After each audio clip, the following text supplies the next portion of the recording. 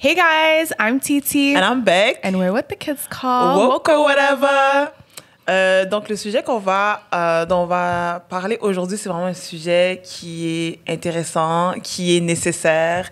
Puis on est vraiment, vraiment fiers d'avoir deux personnes pour pouvoir nous aider à tackle le sujet en profondeur. Donc, on va parler d'adoption aujourd'hui et on a deux invités pour nous parler de la chose. Fait que qu'est-ce que je vais faire? Je vais vous demander de nous parler de vous vraiment rapidement, de ce que vous faites. Puis, ouais, c'est ça. Fait qu'on on va commencer avec Cam. What's up? Hey, merci de m'avoir invité pour votre podcast. C'est vraiment le fun. Donc, pour me présenter, mon nom, c'est Clem. Je suis d'origine haïtienne. J'ai été adoptée à 8 mois dans une famille interraciale. Je suis une agente de développement. Puis, j'ai décidé d'initier une programmation Nos Voix comptent parce que le mois de novembre, c'est le mois des adoptés. Puis, de pouvoir créer un espace pour les adoptés d'exprimer leur réalité, leur vécu et d'ajouter une touche politique un peu sur l'adoption. Fait que c'est pas mal ça. Oui, et puis moi, c'est Clémence Paiement. Puis dans le fond, moi, j'ai été adoptée à l'âge de 10 mois. Puis dans le fond, moi, en ce moment, j'ai un parcours plus athlétique. J'ai vécu aux États-Unis pendant 5 ans, entre Texas et New York. Et puis, en ce moment, je suis une web developer. Et puis, j'ai un background en fashion merchandising et business. Vraiment, vraiment intéressant. Le but de cet épisode, vraiment, c'est de parler d'adoption et de déconstruire ce qu'on pense que l'adoption est versus qu'est-ce que c'est du point de vue de personnes qui ont été adoptées. Parce que moi, en tant que personne non adoptée ou petite, en tant que personne non adoptée, il y a vraiment juste so much qu'on peut dire sur le sujet sans qu'il y ait des personnes qui en parlent. Et je trouve que c'est pas une représentation qu'on voit nécessairement. C'est pas une représentation qui est là comme ça. Je sais même pas si je connais des adoptés ou si j'en côtoie comme dans la vie. C'est sûr qu'on commence même comme ça. Est-ce que t'es adopté? It's not, but I feel one of the reasons why we don't talk a lot about adoption of our own perspective is because we see us as the children. Mm-hmm. So every time I heard about adoption is, oh, children adopted, or family. And it's always from the parent perspective and the expert who are mostly white. So this is a social worker expert. And I'm not saying it's not valid what they said, but most of the time we don't include adopted in the conversation. Mm-hmm. And so there's so many different... tellement de dimensions à avoir sur l'adoption, puis souvent les experts de leur vécu, c'est les personnes adoptées. Mm-hmm. So, c'est ça. C'est exactement pour ça que vous êtes là. Puis je vais commencer, au fond, avec... non, si, va commencer. On va attaquer la première question. So, what is both of you ladies' adoption story? Just briefly kind of explain your story of adoption. How did that happen? And yeah, so give us a brief... You want to start or? I mean, why I was adopted. So my mom got sick when she had my sister. They have a biological daughter, and she got sick. She couldn't have another child. She wanted my sister to have another sibling, and then the only route they could go for was adoption. They were thinking about adopting in Quebec, but adopting in Quebec is a lot different, more complicated. The biological mother has a lot of more power than if you adopt internationally. And then my parents had really close friends who themselves were adopting from Haiti. So it was kind of like, well, they're adopting from Haiti, so maybe we should adopt too. And then so we're kind of like 3 friends the same age, and they have a biological daughter the same age as me because she ended up being pregnant at the same time, falling pregnant while doing the papers. So we're 3 children the same age. So it's it's very interesting, but at the same time, I think it's a very common route as well. You know, you have surrogate, you have in vitro, all of these ways to get pregnant, and then some people just choose to adoption. So, okay, interesting. Yeah. Donc, moi, pour ma part, en fait, je suis née à Port-au-Prince, dans les montagnes de Delma. Puis, ma mère biologique, en fait, elle m'a mis au monde à l'hôpital. Puis, elle m'a ramenée à sa maison. Puis, quelques semaines plus tard, elle m'a ramenée à l'hôpital pour question de malnutrition, tout ça. Donc, souvent, les enfants qui sont mis à l'hôpital sont directement mis dans l'orphelinat. Puis par la suite, j'ai été adoptée par une famille québécoise, justement à l'âge de 8 mois. Puis mes parents, ils n'ont jamais pu avoir d'enfants de manière naturelle. Donc, ils ont décidé d'adopter. Fait que j'ai une sœur aussi qui est d'origine chinoise, puis j'ai un frère d'origine haïtienne. So, comment j'ai vu l'adoption? Ouais, j'ai eu plusieurs crises qu'on peut discuter plus tard, mais je vois toujours l'adoption comme une forme de casse-tête, dans le sens que on a un casse-tête, puis d'habitude, les personnes qui assemblent les casse-têtes ensemble pour forger leur identité, tu vois. Mais tu sais, je me vois quand, en tant que personne adoptée, que j'ai des morceaux de casse-tête qui sont pas là, ils sont vides, puis je ne vais jamais retrouver. Donc, comment je vois l'adoption, moi, je vois la vie contre l'adoption, je vois comme réconciliation, je vois déracinement, puis je vois réappropriation de ma narration. Fait que c'est quelque chose que c'est un travail constant. Puis, c'est un travail constant que je me sens toujours entre deux chaises because another time with even if I really love my parents and stuff, I still can see the aspect of the consequence of being in a interracial family. Puis, en même temps, j'ai toujours le stress des fois d'être dans les communautés noires à savoir, am I not valid to be black in this group or to be black in these communities? So, it's always between two chairs. Ouais, vraiment. Yeah. Vraiment. I have to say, like, my story is quite similar, but I'm from the slum. I'm from Cité Soleil, so it's kind of like I was born in Cité Soleil.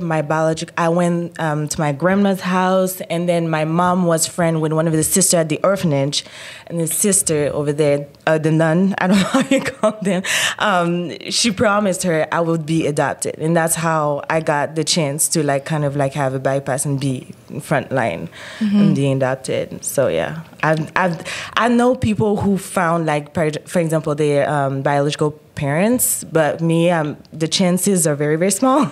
Me too. Yeah, me too. very, very small. And you know, when we talk a lot about adoption, like I said, it's a lot about the perspective of white people, but the biological mother is not always on the table to discuss about this, and most of the time, there's some shame of it. Il y a cette question de culpabilité-là. Puis, par exemple, quand on parle, mettons, du mot...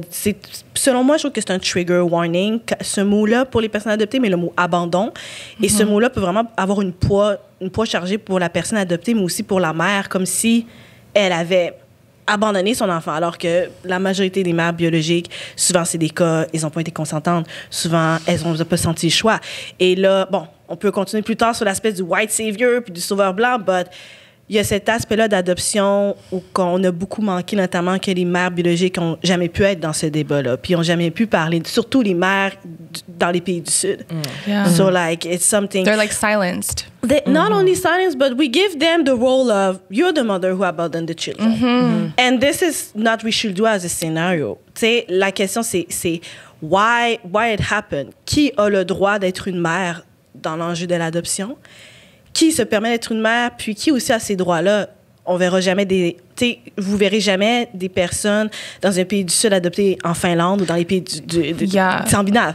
Donc, il y a un rapport de pouvoir qui joue. Puis moi, j'avais juste une question pour vous autres, by the way. Because we talk a lot j'ai une question avant pour toi. Oh, en fait. Oui, c'est vrai.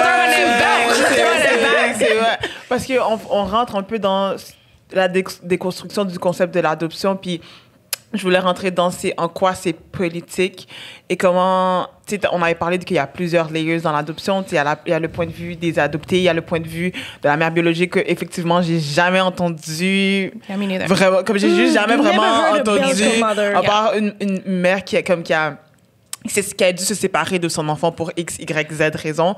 Puis en quoi dans le fond, la question, c'est en quoi tout ça est politique. C'est quoi l'aspect politique dans l'adoption? Peut-être que c'est quelque chose que, surtout dans les conversations de tous les jours, qu'on n'a pas nécessairement.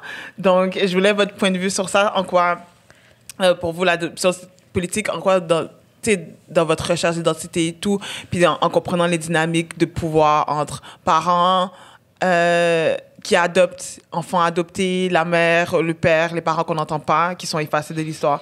Fait que c'est quoi toute la dynamique dedans? Ouf! Comment on commence? Tout d'abord, la raison pourquoi, dans ma perspective, moi, je vois ça politique, c'est parce qu'il y a des acteurs internationaux qui jouent. Non seulement des acteurs internationaux qui jouent, puis aussi, je vois l'aspect politique parce que les enjeux sociaux, notamment le féminisme, le racisme, jouent un rôle là-dedans. On s'entend aussi que dans l'adoption, c'est un système. On a trop souvent parlé d'adoption comme étant l'amour, la famille. And that's okay, though. I love my family. We love my family. But il faut en comprendre qu'il y a l'adoption de notre vécu à nous, il y a l'adoption vue par la société et il y a l'aspect politique, comment les acteurs internationaux ont pu jouer un rôle. Et donc, des fois, on parle aussi d'adoption transnationale. Donc, ce n'est pas juste 2 pays. Il y a des fois aussi d'autres pays qui ont joué un enjeu. Puis, un autre enjeu qui parle aussi de l'aspect politique, c'est qu'on parle aussi de la question sociale. Qu'est-ce que ça comprend un enfant qui est dans un pays ou qui devient une minorité en Occident? Qu'est-ce qu'il va vivre comme enjeu? Quels sont les enjeux qu'ils vont vivre, notamment dans une société auquel il y a le racisme systémique, auquel la question identitaire, elle peut jouer, et comment il va faire sa place parmi sa société? Puis comment il peut faire sa place dans une société auquel il n'est pas nécessairement à 100% à sa place du côté des Blancs, puis des fois, il n'est pas 100% à sa place du côté des Noirs. Fait que, tu sais, quand je vois la politique, on peut parler de la question de loi, sur la question du retrouvailles des origines, mais la question politique, je vois beaucoup d'une question interraciale et comment les acteurs internationaux ont joué ce rôle-là. Et aussi, on parlait tantôt du rapport Nord-Sud. Je pense pas que c'est par hasard que c'est toujours les pays du Nord qui sont adoptés dans les pays du Sud. Puis c'est juste, tu sais, puis j'entends beaucoup de... Tu sais, moi, des fois, ça m'arrive des fois que je discute de ces situations-là, puis je reçois des DM de personnes qui me disent « Ouais, mais est-ce que t'aimes tes parents? » Tu sais, ben, c'est parce que c'est ça. Ça, la question de gratitude, ça, we can talk about it a long time, but... They love it. Non, mais c'est comme... Remind you that they saved you and you have to be grateful and your problems are not problems because look at you, you're fed now. And you need to be thankful But for it's being like you here. never asked for it. We never choose parce que, en fait, c'est que l'adoption... Est-ce qu'on est des immigrants? Ça, c'est la question. Puis, qu'est-ce qu'Amandine Gay disait, qui est l'initiatrice du mois des adoptés dans le monde francophone? C'est qu'on est en quelque sorte d'immigrants forcés. Forcés parce qu'on n'a jamais choisi de venir ici. C'est pas nous qui avons décidé de venir et c'est pas nous qui avons fait « OK, je pars ». C'est des acteurs qui ont joué un rôle là-dedans, qui sont plus forts que nous. Donc, quand on parle d'adoption, il y a autant cet aspect que mon histoire, elle compte, mon histoire, elle est importante, tout comme son histoire. Mais il y a aussi un système qui a fait en sorte qu'on est ici. Yeah. So do you feel like sometimes like gratefulness is like imposed on you guys? It is. I felt really heavy this type of comments because it is give a lot of emotional charge, and it give a lot of emotional charge, and we can talk about it, but the aspect of what is our privilege, what is not, c'est vraiment une grosse charge de souvent de se faire dire qu'on doit être reconnaissant parce que ça revient toujours au white savior, ça revient au fait qu'on est des enfants qui doivent être reconnaissants, mais aussi ça nous fait taire sur l'aspect critique de l'adoption. Donc, dès qu'au moment qu'on veut toucher un aspect de l'adoption qui est critique, dès qu'on a une faille, puis... non, oui, je vais le dire. Des organismes, par exemple, des fois, il y a des organismes qui veulent adopter en Asie du Sud-Est, qui veulent adopter en Haïti, qui veulent adopter dans des pays d'Afrique. Mais ils n'ont jamais communiqué avec la communauté. So, let's talk about le déracinement. Let's talk about that.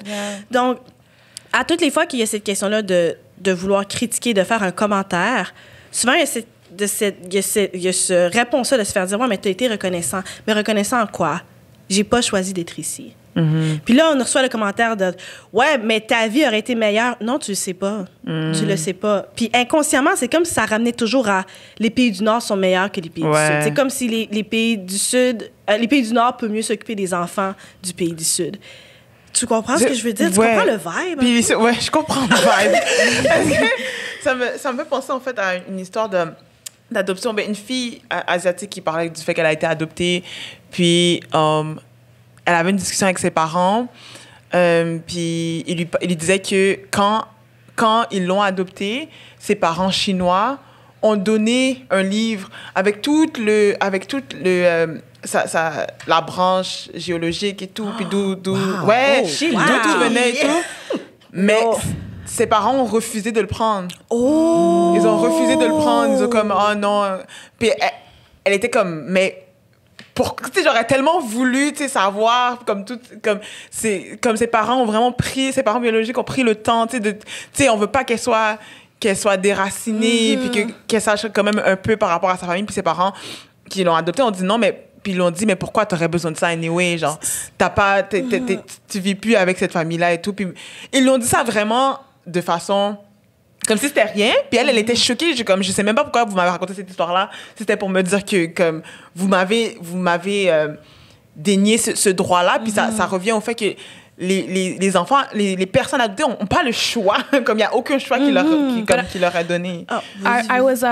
I read there's an author called Nicole Chung. So she's a Korean woman that was adopted by white Americans, and what she said is she went through this process of like culture washing in her home because color blindness was like something that her family participated in a lot, and what she said is a lot of adoption agencies actually encourage parents to practice like, color blindness and the judge actually that was in charge of her adoption told her parents the best thing that you should do is assimilate her as much as possible, so meaning like erase part of who she is.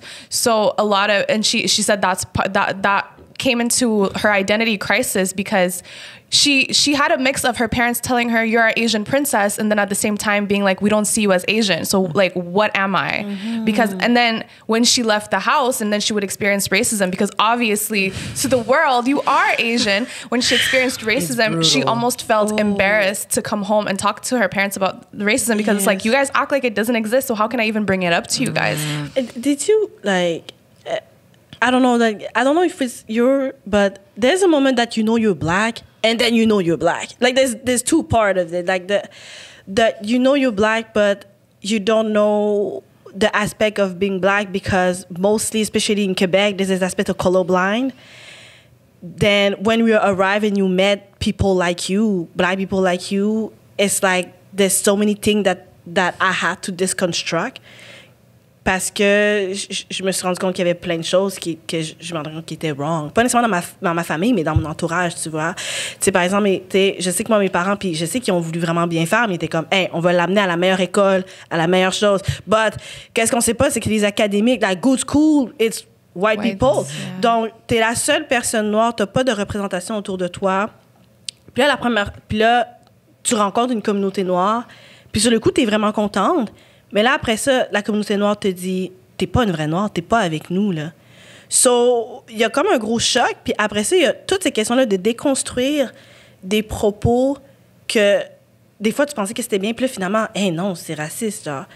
So, le principe du déracinement, c'est comme si des fois, on doit toujours recommencer à zéro. T'es comme, OK, non, c'est pas ça. Vous comprenez ce que je veux dire? Ouais. Clem, c'est ça que j'allais dire. Clem, est-ce que t'as comme... Tu relate à l'effacement ou genre le choc avec ta famille? I do. I think what's interesting is like you feel like she said, like you look at black people, you're like, I know we have something in common. But then you talk to them and you're like, oh wait, I don't know what you're talking about. What you mean? Like, that clash. Yeah. The thing is, you're very much in a white environment, right? And that's one thing that I find it very particular, especially that I've seen with like white parents adopting black children, is they don't have a black friend. Like you don't have black people around a lot. Mm-hmm. So everything you learn about the black culture, for me, was a lot about like through music and music videos during that time, and like all what you see in the media. And then when you meet like a black person, it's like if I was meeting like an Arabic person, like it's I'm learning from scratch. And so for me, it was very late that I learned more about the culture, and I learned more about like black culture in general. I didn't learn more about the Haitian culture.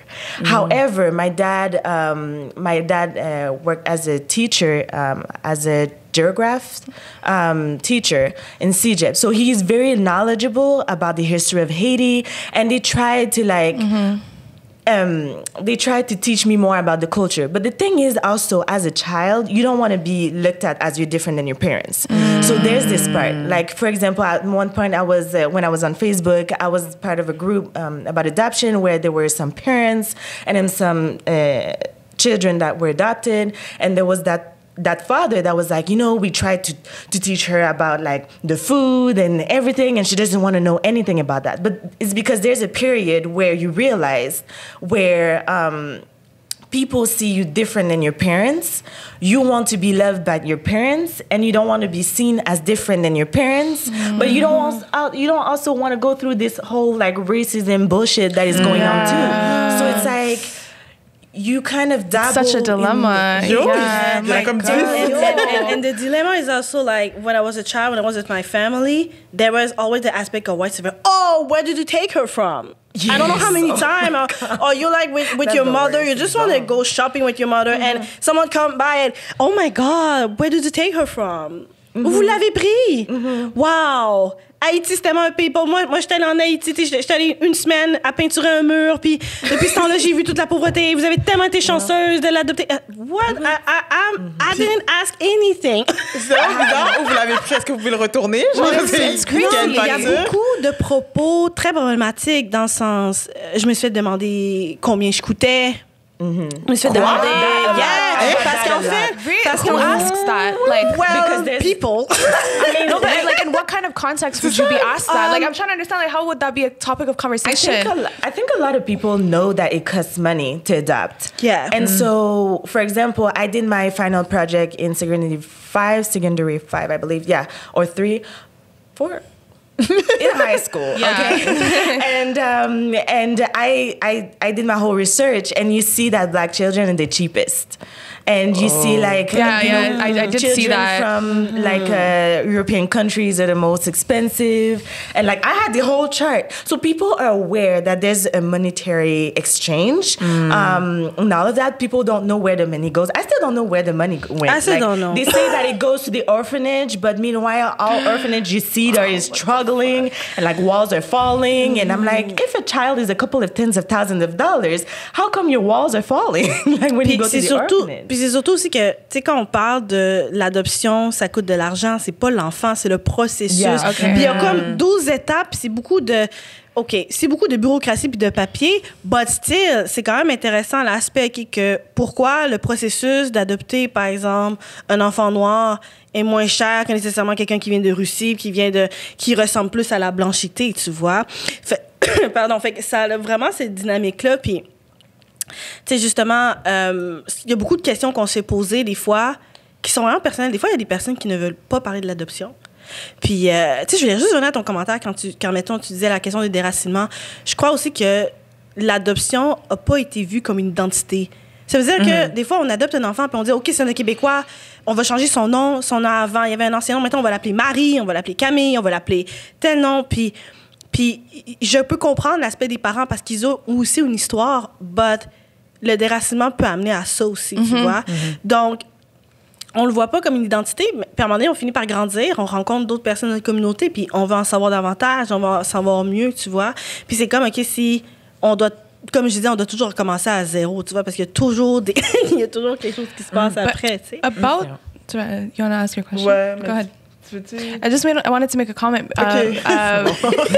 because when you guys were talking about white saviorism and Black children being less expensive, I saw something that was really disturbing. I did not know about how many unethical practices of adoption happen in the South. Like, I did not know like how bad it was, and especially like when you're looking at countries like, for example, Uganda. I don't know if you guys know the page No White Saviors. The page. They made an article about this and I read it. It was basically this woman. She was working at a market in Uganda, and she was making around like 5,000 shillings a day, which translates like $1 US per day. And her husband died, so they had 3 kids. So now she had to take care of 3 children on her own. 2 of her children were a little bit older, and they had saved enough to get them through school, but then her youngest was 9 months old and got sickle cell. So then the medical costs and all of that, she really could not take care. She couldn't put her oldest through school. So her brother that lived in the capital city of Kampala, he told her, listen, there's a couple of white missionaries in the neighborhood that they're paying from Australia, and they're paying for a couple of kids in the neighborhoods for their schooling. So then they were like, so he was like, maybe they could pay for your 2 oldest schooling if we take them to Kampala. Guatemala. So she was like, obviously, yeah, like I want my children to go through school. She had her brother take her two oldest, and the two Australian missionaries were paying for their schooling. And then eventually her brother called her and was like, yeah, they're gonna move back to Australia, and they took a big liking to your children, and they want to give them the best education in Australia, and they promised to come back every year. They're gonna come back every year to visit you, and then once they finish school, they'll come back. And obviously, in a state of poverty and also desperation, you say yes, like you agree. You want the best for your children. You agree. So she agreed, and they told her the two Australian missionaries. They told her, we need you to come down to the city, just sign a couple documents to make the travel easier for your children. She hasn't seen them since. Like she hasn't seen her children since. And I saw that there's a lot of unethical adoption practices that they take advantage of the numerous white saviors that want to get the quickest child. And then also the poverty and desperation of a lot of these parents. Most of the children that are in orphanages have families that are willing to take care of them. All they need is the necessities. And sometimes you kind of ask yourself, why not just financially help the family and then leave them alone, and because they have family members willing to take care of them. I think 1 out of 5 kids in an orphanage actually lost both parents. Like most of them have family members ready to take care of them. It's just the situation. So if you want to help, why not do that? And there's a lot of story like that. It's crazy. And there's a lot of story also where, because every time you adopted, they have a dossier, un dossier d'adoption, and most of the time it's not the truth. Like, je me souviens que parce que je suis retournée dans mon pays d'origine, puis je suis allée justement dans un organisme d'adoption, puis je me souviens qu'il y avait 2 enfants qui allaient être adoptés.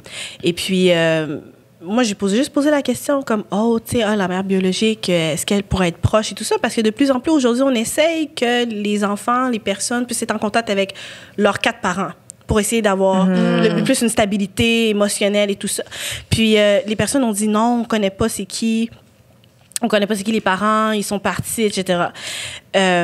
Puis à la fin, en fait, je me suis rendu compte, en fait, que la mère biologique était la cuisinière. Puis dans le fond, ce qui est arrivé, c'est que la mère biologique, elle a accouché de son enfant, puis elle était en situation très, très démunie, donc question de pauvreté, question de drame, tout ça. Puis elle est arrivée à l'orphelinat, puis elle a dit, écoutez, j'ai besoin d'aide. Et la madame, en fait, elle a dit, écoute, moi, j'ai donné un emploi comme cuisinière, je vais te payer tout ça, but tu peux pas t'occuper de ton enfant. So, elle, ce qu'elle va voir, c'est qu'elle voit 2 parents venant d'un autre continent aller justement faire son processus d'adoption. Mais elle voit en même temps son enfant partir, puis elle peut pas dire aux parents. Puis les parents, eux, ils pensaient que...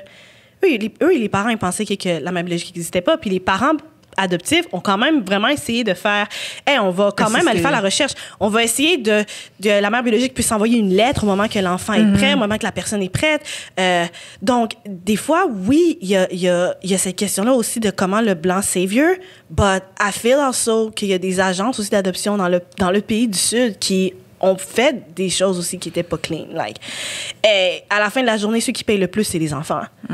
Donc, c'est pour ça que je vois toujours ça aussi comme une machine, puis comme aussi un système, aussi l'adoption, comment c'est fait. Mais cette machine-là, dans le fond, pour revenir à le manque de choix ou le choix qu'on ne donne pas ni à l'enfant, ni aux parents biologiques, vous ne trouvez pas que ça se traduit au fait que on infantilise les personnes adoptées. Même moi, il faut que je me... C'est top, je dois dire personne adoptée pour pas dire enfant adopté parce que à un moment donné, c'est devenu... Mais même nous, même moi, des fois, je dis « Oh, damn! » Je veux dire enfant, je dis personne. Mais c'est vraiment, ça se traduit dans le fond à la relation encore nord-sud. Comment les pays du Nord infantilisent beaucoup les pays du Sud. Puis, vous voyez, vous parlez d'immigration... Comme le parallèle qu'on a fait avec l'immigration, mais c'est vraiment similaire dans tellement de façons, parce que quand on voit un immigrant, c'est comme « Oh, vous devriez être reconnaissant, on vous a accueilli. » Même moi, on va me dire « On t'a accueilli. » Genre comme si je... I'm born here, but I'm welcome. On t'a accueilli. Je suis pas ta juive, mais OK.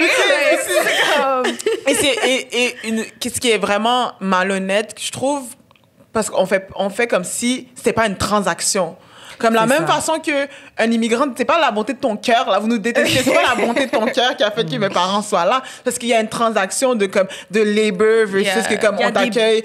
Mais je pense qu'avec les enfants adoptés, c'est comme une transaction, comme il y a une transaction, tu gagnes quelque chose, puis je trouve que on n'en parle jamais comme ça, c'est vraiment genre mais on t'a sauvé. Moi, comme les personnes qui adoptent, c'est juste des bonnes personnes, pas pour dire que c'est des mauvaises personnes, mais c'est des bonnes personnes, puis soyez reconnaissants. C'est pour ça que les commentaires comme est-ce que t'aimes tes parents, est-ce que j'aime, parce que rapport. C'est ça, parce que justement vu que tu critiques l'aspect de l'adoption, c'est comme si critiquer la question de l'adoption, c'est de critiquer tes parents, ça n'a rien à voir. Ça n'a rien à voir. Je pense qu'on est capable de reconnaître qu'on aime notre famille puis qu'on a une super de bonne relation. Puis on est capable aussi de voir l'envers de ça. Mais étant donné que c'est toujours une histoire de toujours centrée sur le white savior, toujours centrée sur l'amour, toujours centrée sur il faut une bonne famille, ben on oublie cet aspect-là de transaction. Puis c'est souvent des sujets qui sont inconfortables, mais que c'est nécessaire d'avoir. Moi, je me demandais, là, vous, la première fois que vous avez vu des adoptés, c'est quoi la première chose qui vous est venue en tête? Je me souviens pas d'avoir rencontré, d'avoir juste comme c'est un enfant adopté, mais tu sais je le vois, on va dire, quand j'étais jeune, souvent beaucoup de petites filles asiatiques, je sais pas si c'était dans le temps où comme tu sais on adoptait beaucoup de en Chine d'enfants de petites filles asiatiques, puis tu sais je voyais le parent blanc comme c'est une adoptée. Mais c'est tout ça qui arrivait dans ma tête. Mais je me souviens, ma mère faisait des commentaires, les enfants noirs adoptés, puis elle disait toujours, elle dit je peux savoir c'est qui est adopté parce que leurs parents comme les coiffent pas. Elle disait toujours ça. Elle disait toujours ça. Can we talk about it? Walking around looking funny though. Walking around looking a little funny. I'm not gonna lie. Elle était comme j'ai envie de prendre l'enfant puis juste. I don't think I've ever seen a black child a black adoptee as a child. Mostly c'était des Asiatiques. Mais c'est des Asiatiques que je me souviens. Or maybe I just didn't know. Ouais. Maybe I just didn't know, but. Ouais, c'était ça. Même, je me souviens que ma mère faisait des commentaires comme ça. Puis je me souviens aussi, tu sais, quand vous dites que la communauté noire, c'est comme s'il y a comme un clash. Un clash. Tu sais, t'as tellement envie, tu veux tellement t'affirmer quand t'es jeune, dans le sens que moi, je suis noire. Vu que, tu sais, la société te rejette, tu peux avoir deux réflexes. Soit tu veux te faire accepter, fait que tu vas t'assimiler, mais ou c'est le contraire, tu veux rien savoir de la culture québécoise, tu veux pas avoir l'accent, tu veux pas comme traîner avec des personnes blanches, comme moi je suis noire, moi je suis haïtienne, moi je suis nana, t'as jamais pu les pieds en Haïti mais t'es haïtienne, c'est comme je reste avec mon clan, fait que c'est comme si je sais que les noirs, pour moi les noirs qui avaient des accents, c'est comme tu veux te faire accepter. Genre, pourquoi, tu sais, pourquoi tu... that, yes. Pourquoi tu... Moi, dans ma tête, c'est comme, tu t'es pas fière d'être noire, dans le fond. C'est pour ça que t'as pris l'accent. Ou c'est pour ça que, comme, t'as juste des amis blancs, ou t'es juste comme... Fait que tu veux pas être avec moi. C'est comme, c'est vraiment un verbe de genre, tu veux pas être avec moi. Toi, tu veux te faire accepter par eux, puis moi, comme j'en ai rien à faire.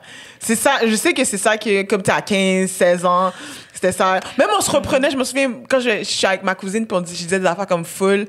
Ma cousine était comme, non, dis pas ça, là. Comme genre, on voulait vraiment, comme, on n'est pas assimilés. Yeah, là. that's true. I don't know if it, mais moi, il y avait un temps, pour de vrai, là, if a black person was speaking avec l'accent québécois, I would think, like, okay, comme, c'est quoi, genre, comme... Tu te prends pour qui, là? I would really just be like, okay, comme... I remember, like, it was, and I think it's once I started to widen my horizon, and, you know, black people are we really are different. Like, we really are different. Yeah. But, you know, for me, the black people I was around with, we all spoke the same. So when I saw that, and then I was like, oh, okay, and then let's see your friends. And then your friends are, oh, well, okay. Like, nah. But you get to understand you are a product of your environment as well. So it plays a role. And once I started to widen my horizon and get to meet different types of black people, I was like, okay, elle parle avec un accent québécois, but her Black identity stands strong. Like, it stands strong. And you have to understand sometimes why, if it doesn't stand strong, where does that stem from? I don't think most Black people that don't have a strong sense of identity, I don't think that it comes from a place of, I don't want to connect. It's just, I really haven't gotten the opportunity to. I didn't have any representation. Yeah. I didn't have any people around me who could talk to me about like the hair or anything. So the moment that you want to get connected with other Black people, exactly, when they saw like you have a Quebecois accent, they're like, oh, well, you adopted, like, kind of off to me. So the feeling of feeling rejected, and still now today, I'm still really stressed to be sometime in the Black audience, because I'm like, yo, am I really gonna see backlash of like, no, you adopted, why you talk as a Black person or something? It's not that anymore, but there's still a stress, like. Comme tu te sens? Yeah, well, I think with adoption, you go through, like, as an adopted person, you go through phases. And some people just don't get out of certain phases. Like, you're going to have adopted people, like, they don't want to pretty much know nothing about Black people. Like, they've been brainwashed, and they do not want to know more about the Black culture in general. And then you have, people, like, I had a phase where I was like, you know what, Black people, they're the own type of people. I guess because, a lot of people tell you you're not like them. They're going to tell you you're not like them because their parents are white and everything. So you're like, okay, well, maybe I'm just not like them. And then you feel a little bit rejected by Black people. So you're like, okay, I'm really not like them. And then you kind of like, you're going to have people who will just digest that. And then other people who are going to be like, no, I'm gonna go get around and I'm going to learn more about, the Black culture, and you're going to go step by step. There's also people who, out of preservation, they will stay, leaning more towards white people because this is what they know, this is what they feel safe. And also because some people feel like they're rejecting their parents. I think I had this conversation with my parents where, they're very, they're separatist and like they're very pro-Quebec and everything. And then me, I'm just kind of like, I'm all over the place. I'm like, I know I was raised in this culture, but like I'm Black also, and I'm very much proud and aware that I'm Black and my experience is very different, but there are some clash, and when you meet someone who's biracial or whatever, who are like, you don't understand, like my family, like if they say something racist, like it's my family, it's different. I'm like, imagine being a whole Black person in a white environment who tells you you're not like them, who will vote for people who are not for you, and then you're kind of like in the midst of like, okay, the day you realize that some family members are racist, that is hurtful. It is hurtful. That is brutal, and you have to learn to navigate this world. I think that's one thing that you learn as an adopted Black person by a white family, is to navigate a world that is not necessary for you and to have it at home. We don't have a safe space. I don't get to go home and be like, hey mom, like this is what happened for the longest time. That's crazy. And so you don't have to, and for the longest time I didn't have like Black friends that I could tell them, hey, he told me that. Or do you think, microaggression, I learned that even like later than you guys, because it was kind of like, well, it's coming from family members, it's coming from people that are supposed to love you, and then it's to make the difference between people who love you, people who do their best, people who are still working on this, constructing certain things. Like my parents are till today, like my mom told me, like, right now I'm learning to navigate like through the whole Black Lives Matter and all of this, because she really thought that she was making me a favor by, being colorblind and being like doing all of these things. And I think it's easier for me to have empathy towards her than, all white people, because she's my mom. First of all, we have a different relationship. So I love her. Exactly. So I think that from the outside, when you look at parents who adopt, it's easier to look at them like, not like only put the white savior into them and like seeing all of like the flaws and the like human. yeah, exactly. They just want to have your children. parents is different. And you have to also remember that my parents adopted, I arrived in 1996. So in 1996, there wasn't all this support, knowledge, and all of this information available to them. So they really just kind of wing it. Now people can have Facebook groups. They can contact other adopted children. So this whole process that we went through was different. Yeah. And now I can see that, like I saw in the Black Lives Matter movement, and I saw some group of parents of like, hey, how to be an ally. So they share. Now they bring their children. They bring the children to the manifestation. Now they listen to the vertical Breonna Taylor. I feel there's an effort to some parents because now they realize that, okay, my Black child could be treated like this to the police. It could happen to my child too. Yeah. So now they are in the area where we are not anymore like, oh, I don't see color. Everyone is human. No. I adopted a Black child, and I had to take care about this because this is also my issue. So, but in 1995, 1996, there was not like that. Then we had to deconstruct almost mostly everything. And it's really painful knowing that there's some people close to you that could be racist, or they make some comment, or when you realize that, oh, it was racist that the person said. And it's so complex because we love them as a parent.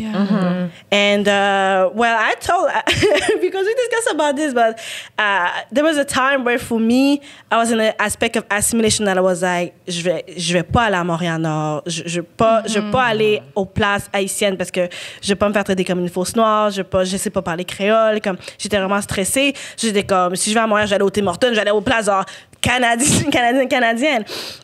Puis autant j'ai eu l'autre 180 degrés où I was like pro-black, back to the land. I have so many fights. I have so many fights with my parents. I was so mad. There was a time I was really mad because I was like, okay, why my parents didn't taught me this? Why my parents didn't taught me this? Puis I remember once that I have an argument with my parents and they were like, but yeah, Cam, but we still paid you, your study and stuff like that. I'm gonna take that money. I'm gonna get back to the land.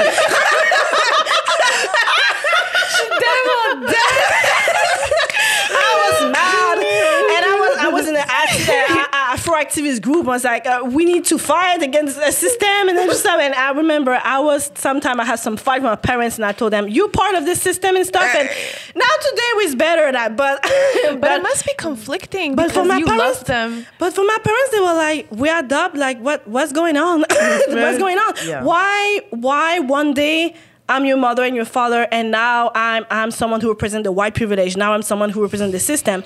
And I realized at the end of the day, like, I was in the identity crisis, but also I was realizing what it's like to be in an interracial family.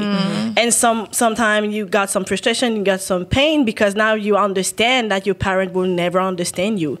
Your parents need to understand that they will never understand. So, you know what I mean? Je pense que, pour de vrai, c'est vraiment arriver à un terme comprendre que tout n'est pas mutuellement exclusif. Puis je trouve qu'on vit dans un... Merci, chaud. On vit dans un monde tellement binaire. C'est soit ça ou c'est ça. C'est soit ça ou c'est ça. Fait que c'est pour ça que ça revient à... Moi, je pensais que je pouvais pas aimer les affaires québécois ou que je pouvais pas regarder les shows québécois. Puis il fallait que tu parles créole, il faut que tu comprennes les créoles. Puis on se fait encore entre nous, là. Les gens vont être comme, bon, ton créole est wack ou non. Ils vont te désailler. Il y avait un gros débat, là. La blanche parle mieux que vous. J'étais tellement saisie quand j'ai vu ce débat-là. C'est comme si tu dois affirmer ta négritude tout le temps. Mais si tu fais pas ça, ben t'es un faux noir. Mais à la fin de la journée, c'est qui? Ouais. Mais c'est qui décide qui est noir ou pas? Qui décide si je suis une personne noire puis j'existe? Peu importe ce que je fais, à la fin de la journée, je reste noire. Puis c'est vraiment... Moi, je suis arrivée, ça fait peut-être 1 an que je suis vraiment arrivée à terme que je suis comme, je peux faire ce que je veux. Je peux aimer le show québécois si je veux. Je peux pas parler créole si je veux. Si la fille blanche parle mieux créole que moi. Moi, le sang de Dessalines coule dans mes veines. Je suis noire, je suis haïtienne. Fait que l'histoire de débat, je comme continuer à débattre. Moi, je sais qu'est-ce que je vis, puis à la fin de la journée, tu sais qu'est-ce que tu vis à une personne noire.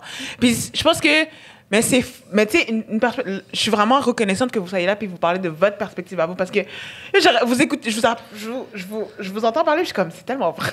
Comme je pourrais pas imaginer, je vis une expérience raciste, je retourne chez moi puis les personnes sont blanches. Comme qu'est-ce que tu qu'est-ce que tu fais? Est-ce que Surtout j'en parle à mes parents? On a Est-ce que pas- je peux It's pas faire crazy. sentir It's mal mes conflicting parents? because the same system that you're fighting against, and you would call out anybody doing that. It's the same people that you love, and do you feel like maybe the reason why people are now getting to this state of accountability is because the parents have always been praised? Do you think it has to do with that? Because I saw a TED Talk by a woman. She also is Korean, and she was adopted, and she her name is Sarah Jones, and she talked about something, and it was an interesting way of saying it. She was like, I'm now able to have a voice because I've created this voice and I've had to fight for this voice. But the thing with adoption is looked at as this beautiful blanket that keeps you warm.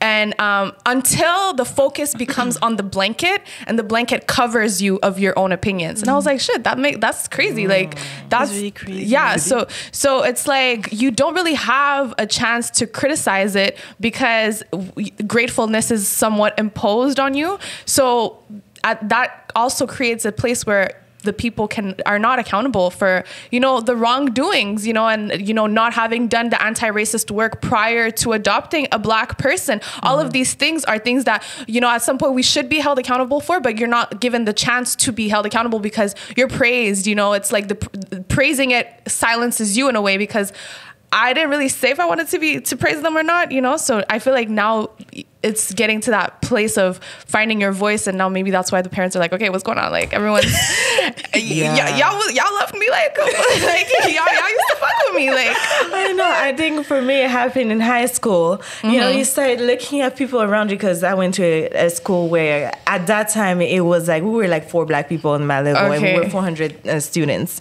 and you realize, like, you start learning about systemic racism, and then you look at like the people who call you the N-word, and like all of the, and then you look at your parents, and then you listen to all these parents' stories, and then you put your mom there, and you're like, hold up a second, like who, like. And then you start looking at your parents very differently. And I had to tell them, I'm like, I'm starting to have more and more difficulty separating you from these people. And then you realize that, for example, the whole referendum, I had to debate with my dad. I was like, for me, it's like, I don't care. Like, moi, exactly. And then for them, it's like, wow, how can you not be separatist and everything? And I'm just like, because for I don't care. Because for me, my experience outside of the bubble you built for me is completely different. I cannot be for that and have this whole experience outside. So it's like, now he's slowly registering what I'm saying, and he's slowly getting to terms. He was like, it took him decades. Decades, honey. But he realized,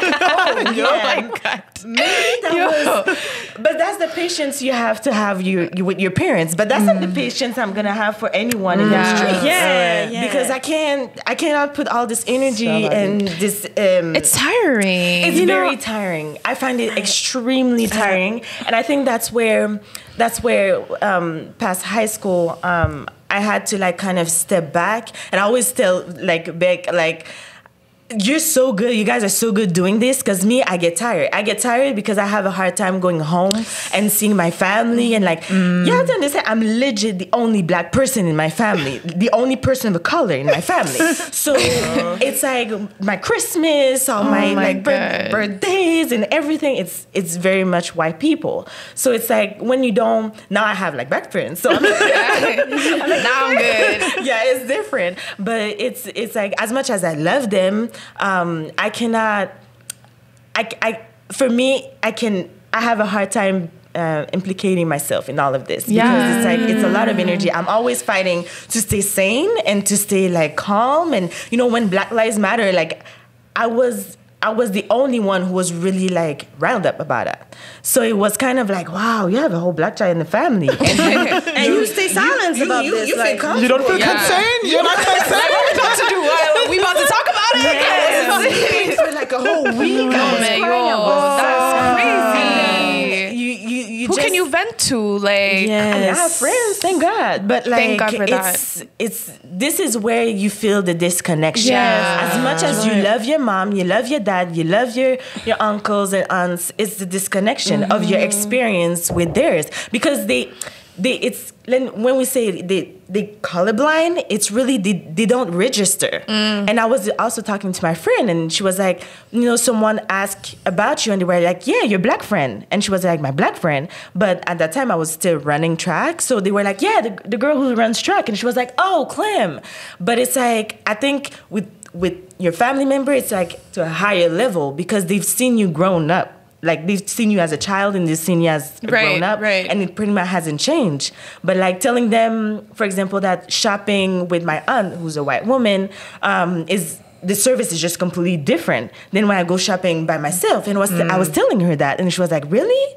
Like, they're very disconnected. Yeah. That's why when people are like, when I tell people, it's like, you cannot, there's so much you can expect from white people.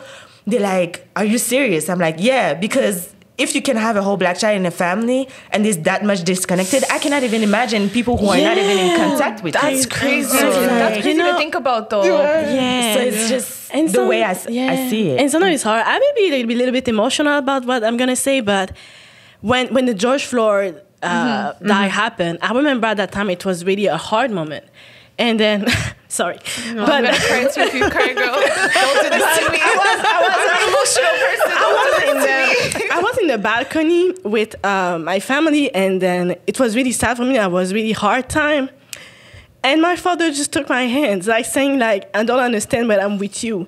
And it's kind of so, like, lovely, but another time it's like, okay, your parents do not understand, but they are with you. So it's like, I didn't expect crying, though. But yeah, this complexity like that of having a family who want more support you, but also could never relate. You know what I mean? So I feel like now I think it's so important for parents to reach the communities and saying like, hey, we adopt a child from Haiti, from China, and there's activity that we can go with your child. There's some activities, and I feel like the communities not should, but like some of the communities should say, hey, he's welcome anytime. Because for make sure that the child could not feel rejected by his own people, Yeah. So like it's... how are you guys working with... how did you guys work towards getting rid of the sense of infantilization that you've gotten? Or are you still... is it still a process for you? Mm-hmm. Oh, it's a process. I think it's going to be a life work. It's, I think sometimes I really just go day by day. Sometimes it's like when I meet someone and most of the time I don't tell them I'm adopted. I don't tell them I'm adopted because they kind of look at you like, but you're so black. Like, you're so, into black culture and everything. And I'm like, yeah, but it's been like such a work. It's been such work. And I will have like things like, one time I had an interaction with the cops, and, any black child who had the talk with their parents will know how to behave and everything. But as I was raised by a white family where, the cops are your friends and everything, and like you have your rights, and I pretty much, he was in the wrong because he was asking us questions when we were literally in front of my house. And so I was like, I was rude about it. And then I realized, I was like, wow, like if I would have had the talk, yeah, I would have acted like that. But because I was raised with a white parent's mentality where everything is fine, I'm like, imagine the danger I could have been. Yes, acting like that. That's dangerous. That's very dangerous. Mm-hmm. But it's like, oh yeah, that's true. Like, these are little things that like, oh, when I was a child, I could get away with certain things, and that's a privilege. I think that Black children who were adopted have. Like, you do get into spaces and you do get passes for certain things because your parents are white. And I think a lot of people will say, no, that's not true. I'm like, yes, this is true. I didn't even think about that. You do, first of all, you know, all the code switching. Like, you guys learned about code switching and everything. Code switching is my family. Like, I was raised on code switching in terms of like, you know, when I mean, everyone kind of do basic code switching. You don't talk to your parents the same way you talk to your friends. At least I hope so. Yeah. And but it's really like the code switching is like adopted children really get it, because we come from a lot of time of a perception that you have to be perfect because, you know, you're adopted. Like, you're grateful and like you don't want your parents to like. You're aware that you can be given away. That's another thing. Like, and the more I grew up, the more I learned that, like, oh, it's actually true. Like, there are people who are adopting children, and then when they're not satisfied, they give them away. Yeah, I saw stories like that. So it's like horrifying. Exactly. So the code switching is a little bit different in terms of like, you know, you don't use like a code that like young Black people use like at home and stuff like that, but you do some code switching like that is more different in terms of like with your white family, and then outside where you're trying to kind of fit in with the Black people, and like, so all of this together, it's all the child in you that is at work. It's always the child in you that is at work. And I think that now, I mean, for me, I will say that it wasn't as bad, but I've seen people that I'm like, wow, that's two different people. But for me, I find that it was like, I was always very authentic to myself. And I think a lot of people will look at me and be like, how come this is your parents and you're like that? But I was very aware of who I was. So I had that luck. I never had this like identity crisis where it was kind of like, well, Black people don't like me. Well, it is what it is. But Clem today was Clem yesterday, and Clem she was a child. Okay. But navigating like spaces, definitely I had to like move it. Puis l'infantilisation avec toi, Clem. Ben, c'est que, tu sais, quand tu parles de la couverture dans la blanquette, des fois, j'ai l'impression que quand j'étais enfant, j'étais bien dans mon cocon. J'étais avec ma famille, we were good, Léomar et le crabe was there, like everything. Puis je me sentais vraiment bien, puis c'est comme si quand j'étais avec ma famille dehors, les gens voyaient la belle famille d'adoption. Parce qu'on est trois enfants, trois personnes adoptées. Ouais, de Chine, d'Haïti, genre la petite famille, la petite famille cute d'adoption. Mais tu sais, c'est ça l'affaire. Puis on avait notre chien avec like, I was hella good. Non, mais c'est vrai, quand t'entends, tu vas sur Google, adopté, c'est la famille. And the little dog. Mais quand j'ai fini par vieillir, je me suis rendu compte que la blanquette was not there anymore. Et là, j'étais une femme noire. Donc, là, il y a plein de choses que comme tu sais, se faire... non seulement, c'est ce que je réalise, c'est quand je parle à des gens, on me voit comme une femme noire, et au moment que j'ai dit que je suis adoptée, on me voit comme une enfant. Tu vois la dynamique un peu? Yeah. Donc, cet aspect-là puis des fois, même, je vois le ton qui change. Ah, t'es adoptée? As-tu rencontré ta famille biologique? As-tu comme si c'était une enfant? I know! Bizarre. Mais c'est fou. Puis justement, tu parlais du code switching. Quand j'ai vu le documentaire Briser le code, j'ai trouvé ça tellement pertinent. Puis moi, je me suis posé la question. Je me suis dit, moi, j'avais pas besoin de ces codes-là. Je connaissais tous les codes. Tu vois? Yeah. Fait que les adoptés, je crois que... Ben, les adoptés. Moi, dans mon cas personnel, je réalise que j'ai eu le privilège du code puis de la classe sociale, avoir des enjeux. Mais en même temps, il y a l'autre envers de la médaille qu'on n'a jamais eu de talk avec nos parents par rapport à la police. On n'a jamais eu de talk par rapport à ça. Donc, il y a cette dynamique-là que j'ai ma voix, mon accent québécois, je vais aller à une entrevue, tout est bien, Camille Garon, that's it, on entretien. Et là, j'arrive, Camille Garon. You got the job, like. What? You got it, girl. I got it. And I go to the interview. I'm sorry, can I help you? Yeah. I'm sorry. Je me rappelle une fois que j'avais fait une entrevue pour un organisme qui voulait toucher la question des personnes issues de l'immigration, des femmes et tout ça. Puis j'étais en entrevue, il dit « Parfait, Camille Garon, le vendredi à 9h, excellent. » Puis moi, j'étais comme, oh yeah, that's it. J'ai fait les codes, tout le switching. I'm gonna thrive this. J'arrive à l'entrevue. Il y avait comme un atelier de cuisine. Et là, je vois la personne qui travaille, il dit « Bonjour, est-ce que je peux vous aider? » Tu sais, il était 8h45, tu sais, l'entrevue commençait dans 15 minutes. Elle me dit « Les ateliers de cuisine vont commencer. » J'ai dit, ben, c'est moi, en fait, mon nom c'est Camille Garon, c'est moi qui fais l'entrevue. So, même, on dirait que c'est ces questions-là en tant qu'adoptée que je réalise le privilège que, oui, il y a des choses que je peux passer. Les activités, par exemple, des activités de réseautage, comment réseauter avec les gens, comment, mettons, réseauter avec les Québécois blancs et tout ça, on connaît ce code-là. But still, we're still black at the end of the day. Yeah. Fait qu'il y a toujours ces dynamiques-là, puis je pense que c'est important aussi de le reconnaître, mais il y a aussi cet aspect que par exemple, moi, j'ai des amis issus de l'immigration que quand ils étaient bien articulés, quand ils parlent bien, les gens ont insinué qu'elles sont adoptées. Fait que ça veut dire quoi comme message? Que ça veut dire que parce que j'ai 2 parents blancs, je suis mieux élevée, puis je suis mieux éduquée ou articulée que d'autres parents. Puis je pense que c'est une discussion à avoir dans la société de comment sont vus les adoptés par la société adulte, tu sais. Yeah. Tu comprends ce que je veux dire? Go ahead, bitch. Je voulais juste vous demander par rapport au féminisme, comment le féminisme vous a aidé à reconnaître votre identité ou comprendre un peu plus votre identité ou vos multiples identités. Parce que moi, Cam et Clem, je les connais à cause d'un groupe Facebook, là. So, puis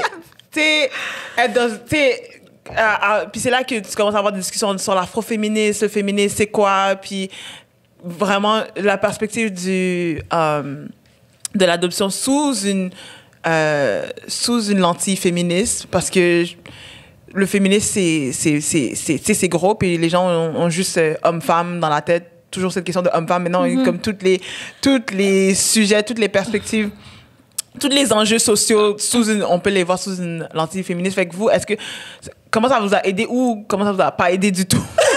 Je sais pas.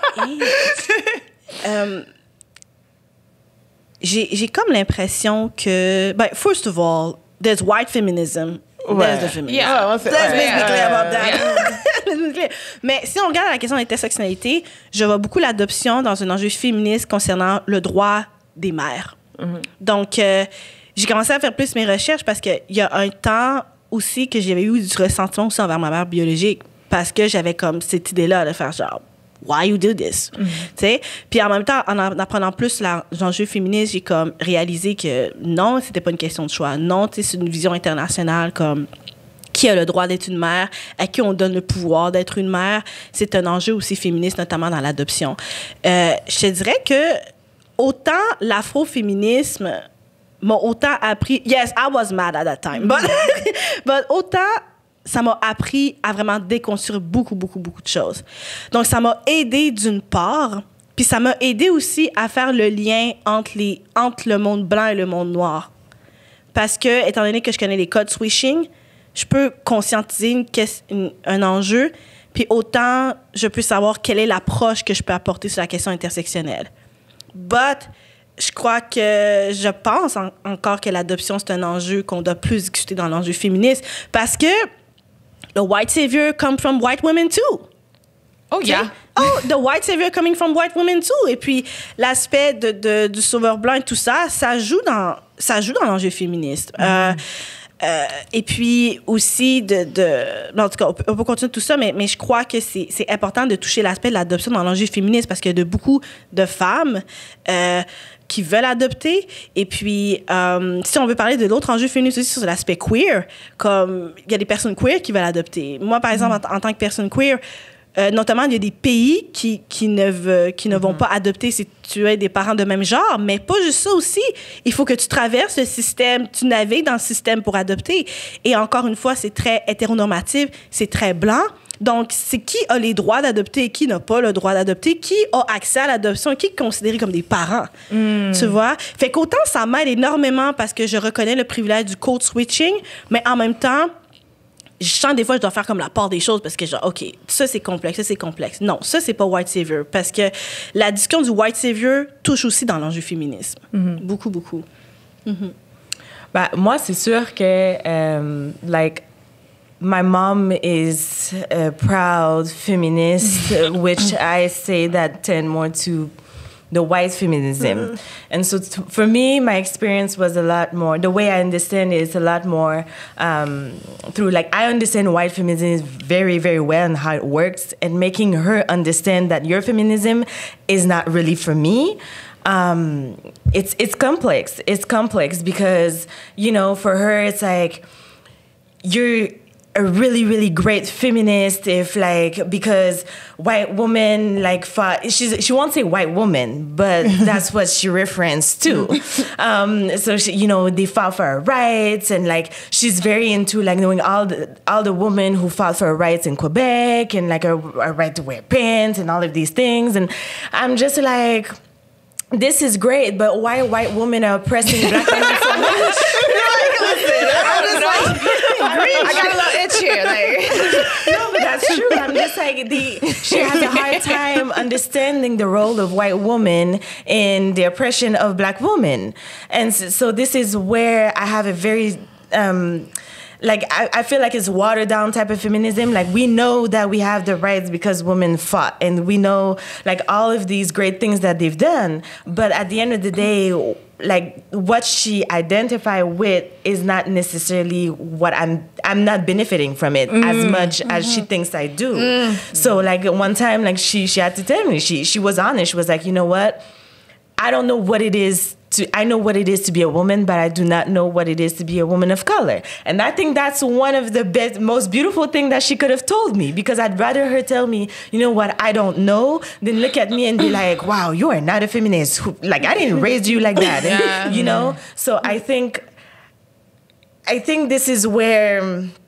It's also, like, the complexity between, like, a white mother and a black child, a black daughter especially. Il y a comme cet aspect-là que les parents ont aussi beaucoup de pression. Parce que là, avec tous les enjeux du Black Lives Matter, là il faut qu'ils apprennent la Jim Crow, là, le DNA, là, c'est Black Lives, là, they got all the books. Il y a l'examen à la fin de l'année. C'est ça, il y a les examens à la fin de l'année. Puis tu vois, des fois, il y a des parents qui me parlent puis qui me disent, genre, mais tu sais, si je connais pas, puis il y a pas de shame à avoir. Yeah. Mais c'est important de savoir, de reconnaître que je ne sais pas. Et je crois que des fois, il y avait tellement de la pression dans des parents adoptants qui étaient comme « oh, OK, on va faire comme si de rien n'était », puis comme... Alors que aujourd'hui, s'il faut aller chercher de l'aide, il faut le faire. Puis des fois, l'aide, ça vient pas nécessairement des travailleurs sociaux, ça vient pas nécessairement des experts. Des fois, « yo, there's a Haitian community here, what's up? » Tu sais, puis que... tu peux t'approcher de cette communauté-là. Puis, on peut autant parler de la vision comment la communauté voit les adoptés, mais moi, je crois que un des aspects importants, c'est comment les parents vont avoir l'approche des communautés, puis vont faire, écoutez, on a adopté un enfant, puis on aimerait ça qu'il puisse en connaître. Est-ce qu'on peut venir à une de vos fêtes? Est-ce qu'on peut venir à... Mais je sais pas s'ils peuvent accepter, mais je pense que ça pourrait être quelque chose d'intéressant, parce qu'à la fin de la journée, l'enfant, il va savoir qu'au moment que je vais découvrir un peu mes origines, au moment que there's a communities who will say I'm here, I'm there for them.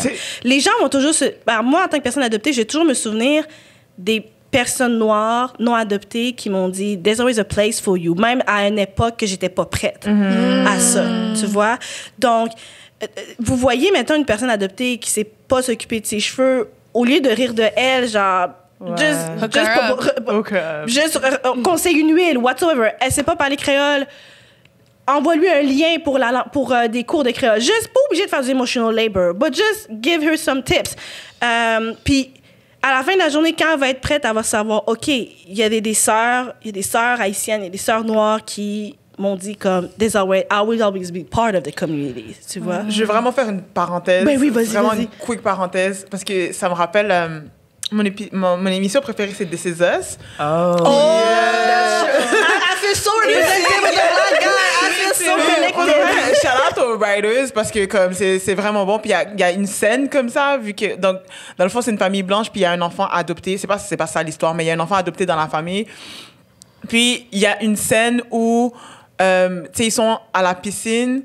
Puis tu vois l'enfant va être dans le coin des personnes noires, comme il va jouer avec les autres enfants noirs et tout. Puis tu sais, ils ont tout l'épisode, ils le cherchaient, puis là, finalement elle l'a trouvé. Puis tu vois, au début de l'épisode, il arrête pas de se gratter, genre en arrière de, tu sais, du coup, il arrête pas de se gratter, il arrête pas de se gratter. Puis il a des scratchs, genre, puis elle est comme gratte pas, ça va être pire et tout. Puis genre, quand il prend l'enfant, elle est comme, ah, désolée, tu sais, puis il est avec la famille noire, fait que les parents noirs sont là, puis elle est comme, ah, désolée, non, comme, tu sais, Randall, je cherchais et tout, puis il y a une mère noire qui est comme, en passant, What's good? Trouver quelqu'un qui peut couper les cheveux noirs parce que c'est pour ça qu'il y a des scratchs.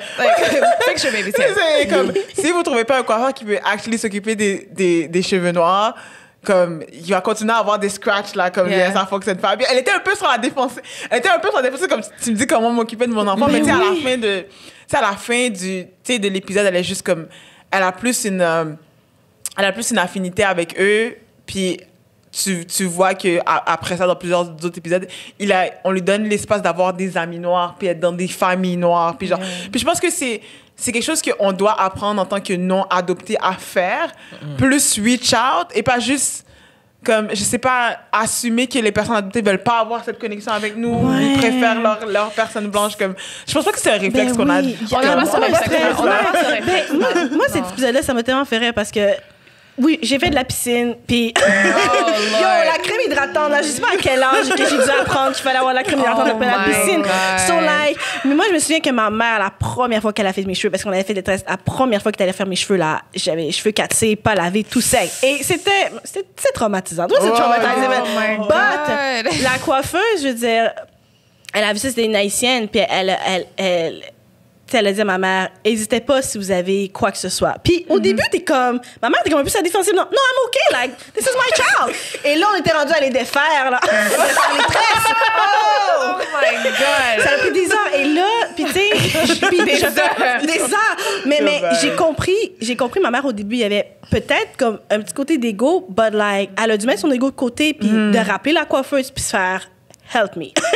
Puis on est allé chez la coiffeuse, puis dans ce temps-là, j'avais comme 6-7 ans, puis la coiffeuse, elle a fait, écoute, voici comment tu peux les démêler, tout ça, puis elle a pris le temps d'expliquer à ma mère, tu vois, puis tu sais, ils ont quand même eu vraiment une bonne chimie à la fin, puis des fois, tu sais, ils se parlent encore et tout ça, mais, fait que, tu sais, mais c'est aussi le fait que la coiffeuse a pris la peine de l'expliquer, puis ma mère a pris la peine d'accepter qu'elle ne savait pas.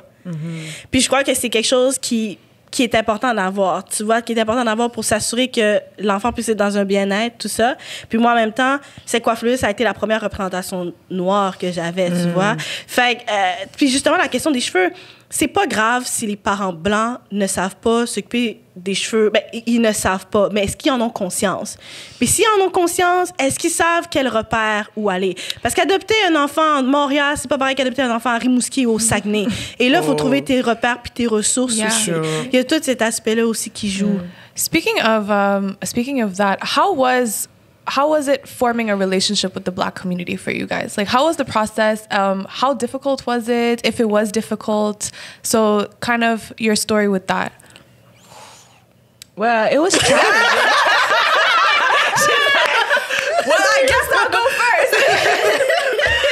I mean, it was challenging. It was a process in terms like, I think I had like, I remember in elementary school, I had like one friend, she was Senegalese, and I looked at her and she was like the most beautiful Black dark-skinned woman I've ever seen in my life, and I was like, wow, this is what a Black woman looked like. And then I was like, and she was a year older than me, and then after that, it's kind of like I didn't have much Black friends anymore, and then it was like, I remember when I changed school, when I moved to the suburbs, and there was one girl who wanted to beat me up because I said Haiti was poor and that's why I was adopted.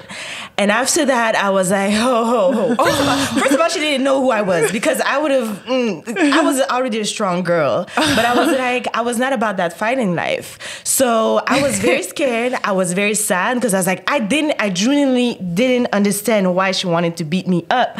Like, for saying that, I was like, she was like, Haiti is not poor. Like, what are you talking about? And later on, I understood like the whole situation. But when it was the moment, I was like, okay, I'm done with these people. Like, I'm just gonna no friends, no nothing. Like, I'm good. I'm gonna just be here. Yeah, just be here. And then eventually, like, I moved to another elementary school where I met like it was more diverse, and like it was fine. Like, I met different type of Black people, more Haitian, and they were really nice. So I was like, okay, cool. Then I moved to high school, and it was like only white people. So it was kind of like in my year, at least, because there were other years that, you know, it's because, you know, the older people had like cousins and sisters and everything in my year whatsoever. So they still had a connection with the Black people. I didn't. I literally went there, and it's like, you don't have no connection with anyone. You don't know anyone that is Black. So I became friends with the few Black people in my level, and it kind of was like, oh, okay, now I have, you know, 1 or 2 Black friends. And then it was kind of like difficult in terms of like if they wouldn't invite me to a barbecue, I was very uncomfortable, because when I was young, it was always like the question, because they trick you, you know, it's like they speak to you in Creole and you're like, oh shit, hold up a second, you know, and it's like, slow down. Exactly. So it's kind of like then you become the joke, and it's like, oh shit, like it really hurt, like it genuinely hurt, and then it's like, so you develop this kind of anxiety of being around Black and especially Haitian people. Because you don't want it to happen again. No, exactly. And you kind of don't understand, like, wow, like, you know, and at that time I started to get better in sports and everything. So I could navigate in both world with sport, because I was cool because I was doing sport. So I had something else going on for myself. So it's kind of where with sports I started communicating more with Black people, and then eventually in high school, it was a little bit more difficult. Like I said, more white people. But then when I left the States, that's where it's like, for the first time, it was easier for me to hide that I was adopted. Did you move with your family? No, my family stayed there. I went there on a scholarship over there. So it was really like I got to be just Black. So over there, that's where I really learned about my hair, like doing all the beauty stuff. I learned about the whole culture. Like, it's really where I experienced being Black, fully Black, without like, they were just like, oh, if I spoke differently, it wasn't because I didn't speak Creole. It was literally because I was Canadian. And so it was kind of like, it wasn't a thing of like, c'est fou l'identité, hein? Comment on est shape, comment on regarde des autres. Because here it's like, you're Haitian and adopted. There I was like, you're Black Canadian. And when I told them, like, I was born in Haiti, raised in Canada, I spoke French, but I studied in Texas, American was like blown away. They were like, hold up a second, like, where you coming from again? Because a lot of them don't know we speak French here. So they didn't understand, like, where was the connection? So, I mean, for the first time, that's where I really learned more about, like, Black culture in general. And then when I came back, I felt a lot more comfortable being around Black people. But I still have a little bit of, like, but I have friends who I would say that really, really, really helped me navigate through all of this. So it's much better. Cool. Mais moi, dans mon côté, mon Dieu, il y avait toujours des 180. Moi, il n'y avait pas juste milieu. Mais la première fois que j'étais en contact avec des personnes noires, on avait déménagé. J'habitais avant à Saint-Bruno, en banlieue. Puis on avait déménagé à Québec. Puis j'étais allée comme à un party chilling à 15-16 ans. Puis là, c'est la première fois que je voyais que des noirs. Là, je suis comme, oh wow! Mais moi, là, j'étais comme j'allais danser et tout ça. Puis là, je commence à parler aux gens. Puis de un, l'accent hyper québécois. Déjà là, 50% off. Was off. Puis après ça, moi, dans ma tête, quand j'étais jeune, l'adoption, pour moi, c'était fucking une belle chose. C'est comme, oh oui, je suis adoptée, like, je me sens bien, puis tout est kid. Et là, je commence à dire que je suis adoptée. Là, les gens ont fait, oh, OK, like, why are you here? Comme, pourquoi t'es avec nous? Fait il y avait autant cette relation-là. Puis, j'avais comme une forme de love-hate avec the Black communities, parce qu'en même temps, je voulais comme découvrir ma culture, puis chanter du rejet. But I didn't want to feel alone either. Fait qu'il y avait cette situation-là, puis cette dynamique-là. Puis en même temps, je me rappelle une fois que j'étais à l'université, puis il y avait un événement sur la question haïtienne. Puis je me souviens qu'une fois, j'étais allée, puis au début, il me parle en créole. Puis moi, j'étais comme, mais tu sais, je sais pas parler créole, mais... puis là, il commence à me poser des questions. Il dit, t'es qui, etc. Puis là, je respecte. J'ai dit, mais je t'ai adoptée. Mais la fille bien naïve, comme si, like, everything gonna be fine, que j'étais adoptée, que je savais pas parler créole, mais que j'étais vraiment, vraiment intéressée. So, avant l'événement commence, c'est comme quand même une grande, grande salle, puis c'est comme tous des Haïtiens. l'animateur, il dit, bon, guys, je dois devoir vous parler en français parce qu'il y a quelqu'un ici qui ne sait pas parler créole. C'est pas vrai. Et là, il me regarde, il dit, nous, on est des Haïtiens. Puis, on sait parler créole. Mais toi, tu sais pas parler créole. Fait qu'on va devoir parler en français. So, like, the Haitian look at me like, Bro. Yo, what? Talk about being put on the spot. Yeah. Wow. Were there like a lot of people?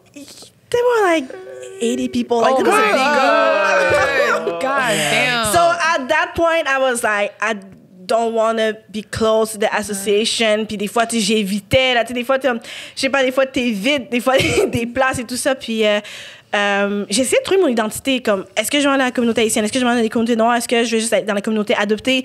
Comme, où que je m'en vais exactement? Puis en même temps, je suis genre, est-ce que je fais juste être canadienne? Puis je dis, je suis canadienne. Parce qu'il y a un moment que j'étais comme, hey, tu viens de où? Québec.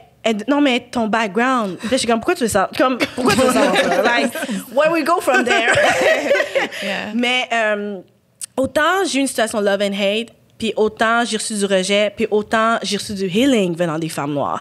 Fait que, tu sais, l'enjeu du mettons, de plus en plus dans les enjeux afroféministes, j'ai tellement appris là-dedans, puis j'ai appris aussi à ne plus me faire définir par qui j'étais par les autres. Puis là, aujourd'hui, je suis rendue à un stade que, you know what, moi, j'ai ma vision, moi, je sais où que je m'en vais.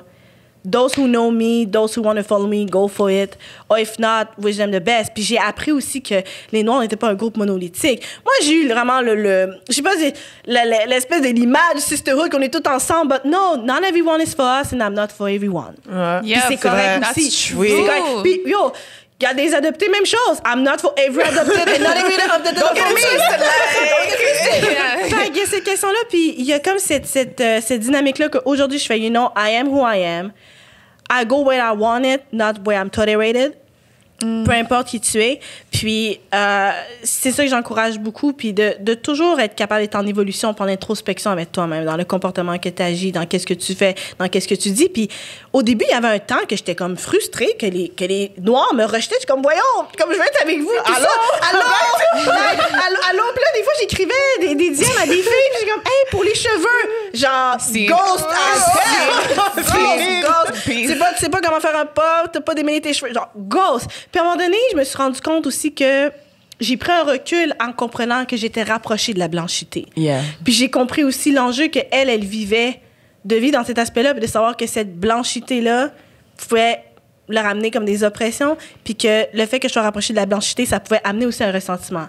Fait que avec maintenant, quand je vois des personnes noires, des fois, qui ont peut-être un peu de back-off par rapport au fait que, mettons, que je suis adoptée ou par rapport, je me dis pas, bon, ils veulent pas, moi, je fais non. À un moment donné, je fais pas un step back, puis j'ai conscience que être rapproché de la blanchité, ça peut amener à des formes d'émotions qui sont valides, qui sont légitimes aussi, tu vois, tout en me respectant.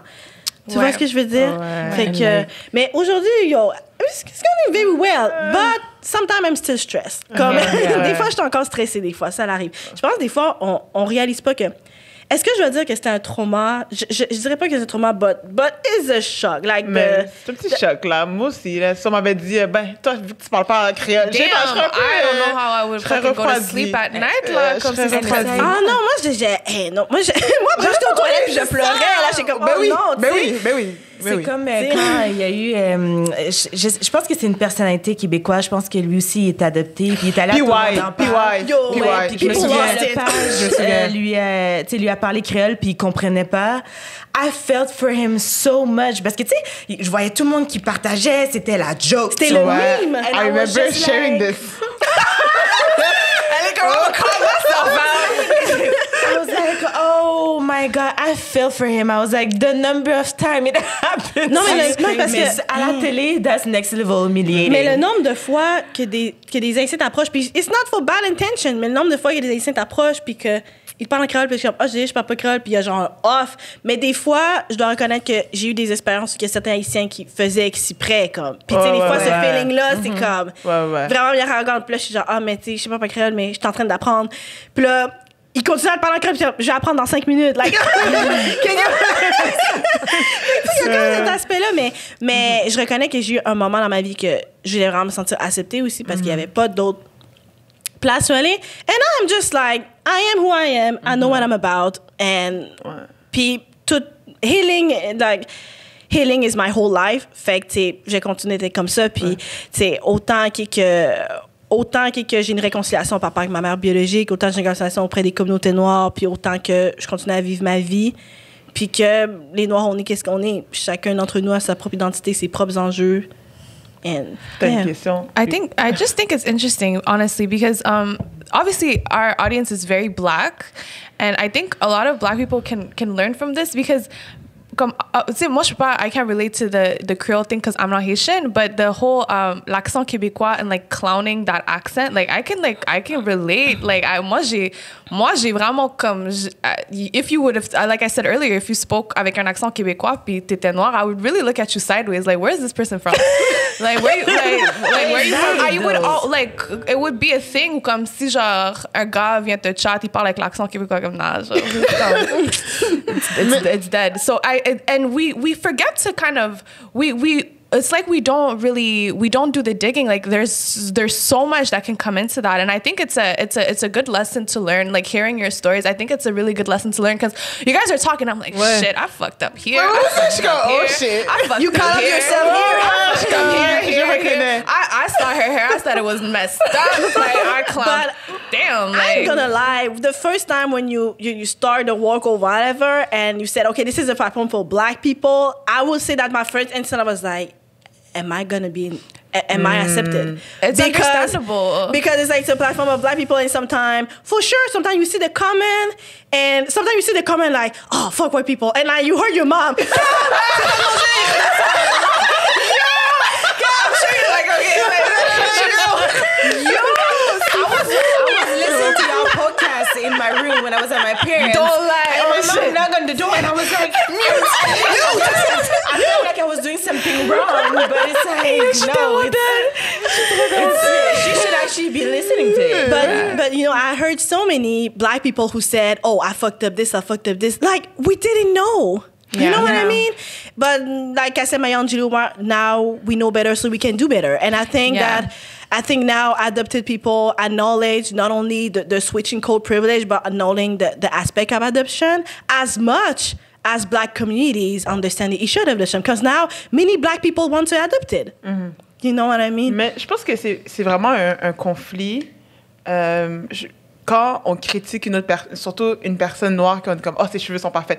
Puis ouais, elle a vraiment pris, là. Puis ouais, comme quand il faisait OD, puis il était le host, comme, yo, il est blanc, comme, il a pas mis de la crème, ou genre, il a pas fait de ses cheveux. Genre, il a vraiment, pauvre. Shout-out à PY. Il a vraiment pris. Shout-out à PY. Mais c'est comme... copain pour nous.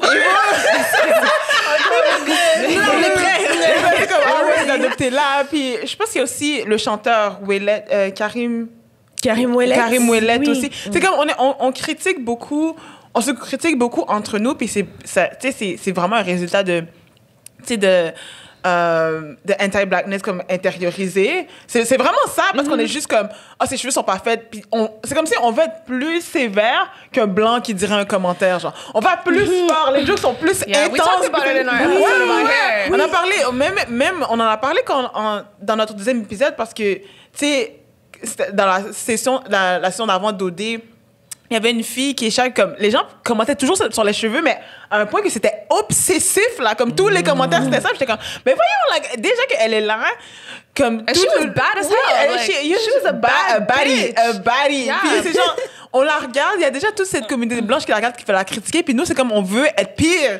Fait que c'est vraiment, c'est une question de anti-blackness vraiment intériorisée. Puis tu sais, je vous entends, puis je suis comme, il y a tellement d'affaires qu'on sait pas. Puis avec la plateforme, c'est vraiment important pour nous que quand on dit it's for Black people, c'est le seul requirement. It's for Black people. Puis tu sais, tu parlais d'écouter le podcast dans ta chambre. That's so funny. Mais il y a une fille, il y a une fille noire métisse qui m'a dit, hey, j'ai écouté votre premier épisode avec ma mère blanche. On l'a écouté ensemble. Puis après on a pu discuter, puis tu sais, avoir une conversation. Fait que tu sais, genre, je pense que c'est vraiment une question de comprendre que toutes ces identités-là sont valides. Puis elles peuvent exister en même temps. Puis il faut vraiment arrêter d'être juste genre, en tout cas, toi, si tu t'identifies comme Québécois, ben t'es comme ça. Ou genre, mais tu sais, ça existe dans chacun des groupes. Comme, il y a comme les bons puis les mauvais noirs. Puis même puis là, je vais pas parler pour tout le monde, mais même des fois, même dans des communautés adoptées, t'as le bon adopté qui a la deuxième nationalité, puis t'as l'autre adopté qui est pas encore prêt. Fait qu'il y a toujours cet aspect-là aussi. Puis c'est vrai, des fois, à un moment donné, quand il y a tous les mouvements pro-black, une fois, je me sentais tellement déchirée parce que j'étais comme, est-ce que je peux être pro-black puis être adoptée? OK. Fait que c'est toujours cet enjeu-là, mais c'est vrai que on réalise pas aussi des fois que les questions comme anti-blackness, puis que être pro-black, c'est plus que juste nécessairement qu'est-ce qu'on met sur les réseaux sociaux ou quoi que ce soit. C'est notre interaction avec les autres, le respect qu'on a avec les communautés, le fait de respecter que la personne n'est pas d'accord avec nous, n'a pas le même aspect que nous. Fait que c'est tellement plus complexe que ça. Puis genre, ça me fait vraiment du bien d'être sur cette plateforme-là parce qu'il y a 2-3 ans, j'aurais jamais pensé être sur une plateforme de Black Audience. J'aurais pensé comme que peut-être que c'est pas ma place, tu vois. Puis là, qu'on soit capable d'avoir une conversation, puis de briser les tabous, puis d'être capable de faire « Yo, I fucked up like this, I fucked up like that », puis que now we can have a huge discussion, and now that Black people can ask me or DM me any question that they need, or if there's anything.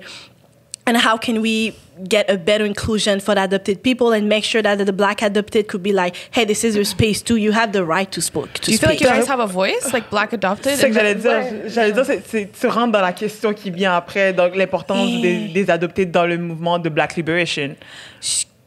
Oh, tu veux y aller? Où que je peux? Mais vous êtes rentré là-dedans, là. Pour de vrai,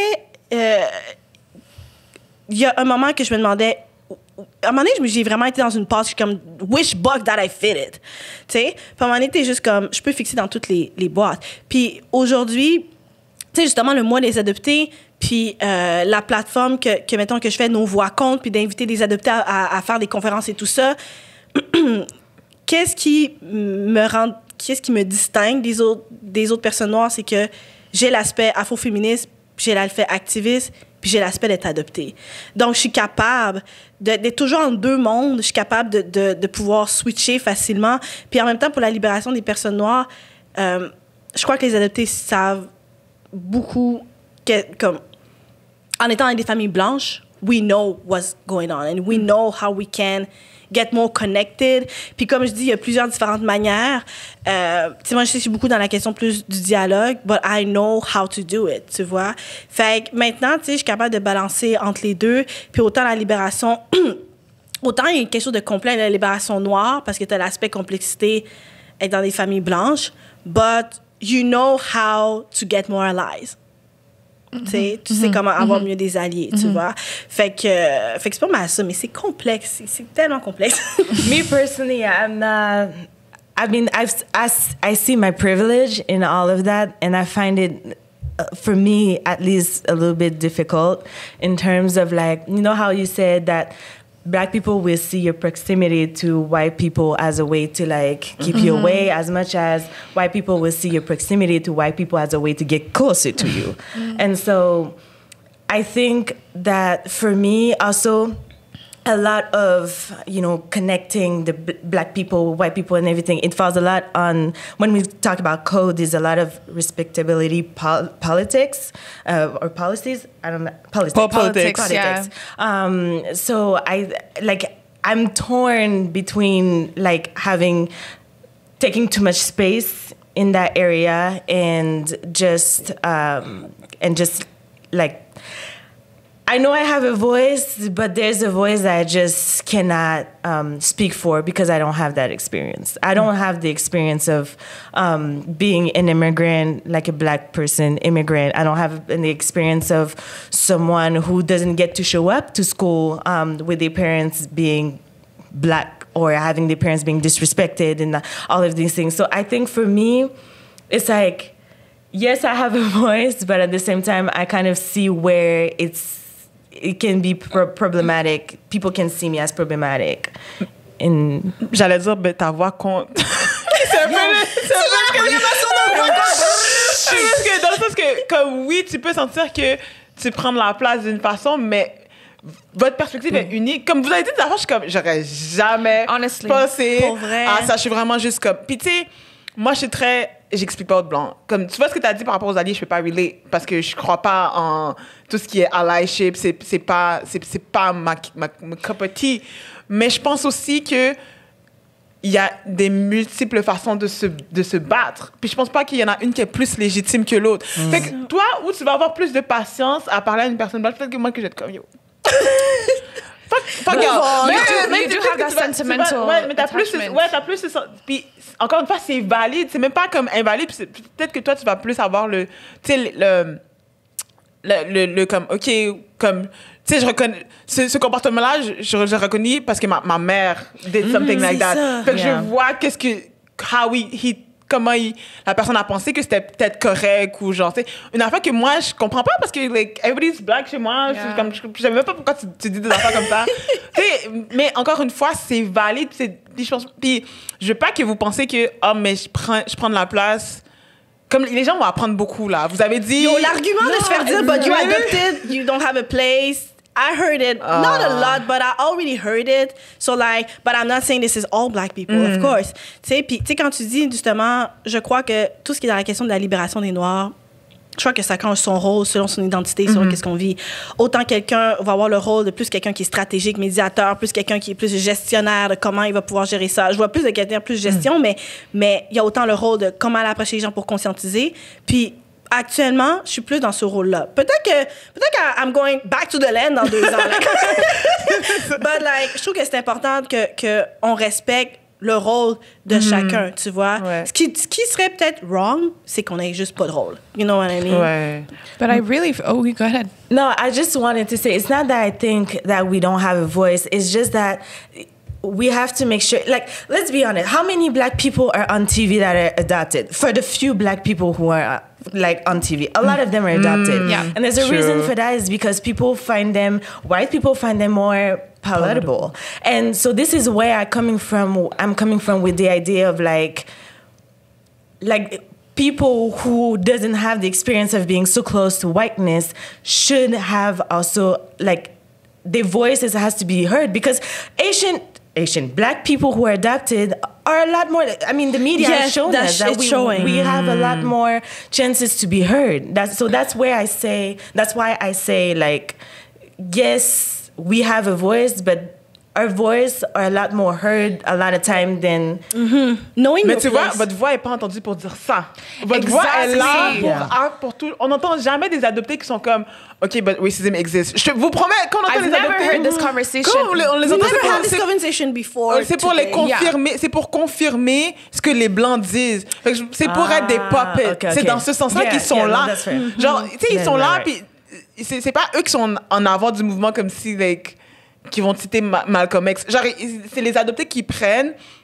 C'est ça. Fait que nous, dans notre tête à nous, c'est comme si tous les adoptés sont for, like, white supremacy ou comme quelque chose. Fait que c'est pour ça qu'il y a de ce disconnect-là. Mais ce que vous avez dit, genre, comme... Like, in this angle, when we're talking about your oppression in this angle, we don't hear your voice. Like, because I haven't heard this conversation being held. And listening to you guys right now, it's making me realize how much more work I have to do in terms of deconstructing. And I wouldn't have had that, like, eye-opening experience if it wasn't for this conversation, because even in my process of doing research for this episode, I was barely able to find any voices of black adopted people. You heard a lot from the white parents, you heard a lot from the expert, you heard a lot everything about I was doing in terms of my research was I adopted a black child. It was coming from a white perspective. And I feel like when you guys are, the spotlight is on you, it's to confirm that thought. It's to confirm that what the white person is saying. It's never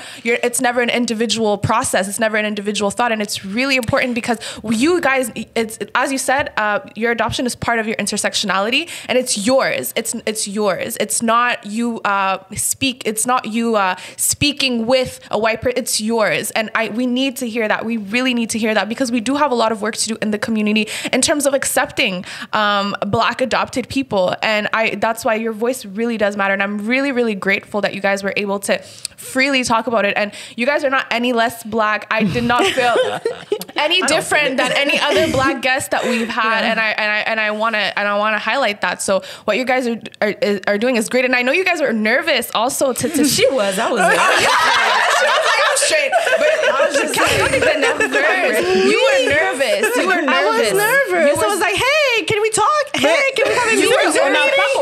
On on n'a pas compris. No. On est comme, mais pourquoi Cam est stressée? We're talking we're like, is something like, is everything okay? Like, and Beck actually m'a fait comprendre. Moi, j'étais comme Beck, like, est-ce que je devrais stresser aussi? like, what's happening? Because we usually go into the episodes like, okay, go for an episode. Chilling. Yeah, like, it's like I was about to come at 8. I was like, I'm ready. Guys, literally, she was about to come 1 hour before, and we were like, why? But I get it, and I get it. But ça nous a vraiment. Oui, c'est ça, on avait cette discussion-là. Yeah. Comme tu sais, moi, on était juste comme, mais pourquoi Cam est stressée? Puis c'est. Je sais que c'est juste que you were nervous, puis là, je suis comme, OK. C'est après que j'ai compris que. Encore, Titi l'a dit, notre audience, les gens qui interagissent sont noirs. Les gens dans les commentaires, les gens qui vont retweet, les gens qui vont partager sont vraiment noirs. C'est des gens de notre âge aussi. C'est comme 18 à 34 ans. shout out to black people, y'all. Shout out to black people. Mais puis j'ai réalisé que quand vous parlez de votre expérience, c'est que là, c'est comme... C'est avec certaines de ces personnes-là que vous avez eu beaucoup de déconnexions. De clash. Tu veux pas être incomprise. Mais ça m'a pris vraiment du temps. J'étais comme... Mais c'est chill, on va lui poser des questions. J'ai rien compris. Le document Google Drive, the 4 page, like, of all information. J'étais comme, damn, like, okay, like, I was stressing a bit too, but then I totally get it. It is a different space to speak to a mostly black audience about your experience, but I'm really telling you guys, this is such an important conversation. L'audience va tellement aimer. They're gonna love it. They're gonna love it because I've loved it, and I'm really like, I'm about to go home and really be like, damn, sis, like, I have a lot of work to do. Yo, like, no, for real. We don't think like that. We don't think about lending a hand and being like, sis, let me tell you how to do your hair, guys. You know, it's like, we don't think about little things. Let me hook you up. Let me hook you up. Sis, like, that can't ain't doing nothing. Like, you know what? I think we should have more of those conversations. And like in Quebec City, like last year's in November month, we had the chance to have a café discussion sur cet enjeu-là, sur mettons les personnes adoptées et les personnes immigrantes. And I was just like, on a commencé juste à prendre de plus en plus des cafés puis des soupers ensemble. And it's just feeling good. Parce qu'on se rend compte qu'on a plus de ressemblances qu'on pense sur la question identitaire. Il y a plus de choses qu'on se ressemble. I'm really glad to be here. Like, really glad. Mais c'est ça, quand je vous entends, puis je suis pas comme... They're not black. No, I really feel like I'm with my sisters. Like, y'all are black. Like, and this is a black ass podcast. So if we can tell you guys that, it's coming from us. Like, no, pour de vrai. C'est juste que c'est une autre perspective. Yeah. C'est juste une autre réalité que j'aurais jamais pu imaginer toute seule parce que c'est pas la mienne. Yeah. Yeah. Ouais, non, c'est vraiment tout. Yeah. Oh. Mais je pense que c'est... On peut wrap up. Vous avez vraiment tout touché. C'était vraiment clair. Je t'avais dit que ce serait correct. Y'all are good. Y'all did so clair. Comme tu t'as dit, je sais que quand on aime, les gens aiment. Si nous, on a eu du fun, les gens vont avoir du fun à vous écouter. We like all our episodes. Ouais, j'avoue. All your ambition is good. It's good as hell. All your ambition is really good. Mais ça, c'est vraiment, vraiment important comme conversation. Puis j'espère que les gens ça va... je sais pas, les faire comprendre des perspectives, qu'on ait plus de compassion pour nous-mêmes. Je trouve qu'on a zéro compassion pour nous-mêmes. Un amour propre noir, de juste son identité, it's a lot of work, puis que d'autres adoptés fassent like, oh, comme, oui, j'ai droit d'aller à cette place-là. Oui, j'ai droit, tu sais, puis non, franchement, là, c'est vraiment le fun. C'est vraiment, ça me fait du bien de pouvoir reconnecter with sisters without I frame every time myself. I'm adopted, but I'm black. Like, I always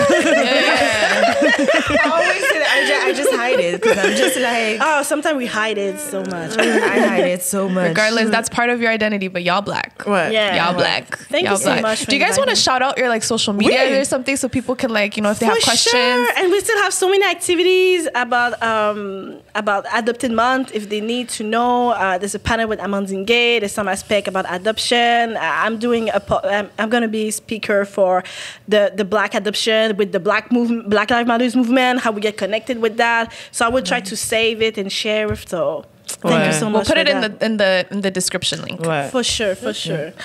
Me, I have also. Well, no, I'm not.